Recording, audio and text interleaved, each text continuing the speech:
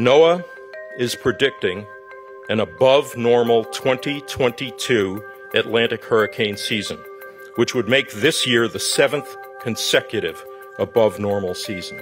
Impacts on things like the temperature of the ocean in the Atlantic, which is higher right now, also affect that. And if we have a particularly active West Africa monsoon season, as we do now, that also affects it. So those are the kinds of factors that we're looking at right now that play into the outlook that you just saw.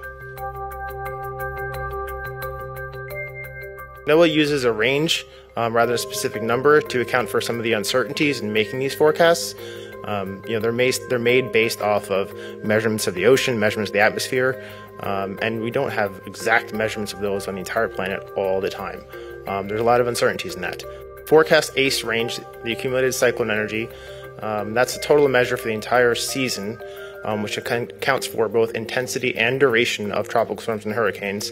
That's forecast to be 115% to 200% of normal.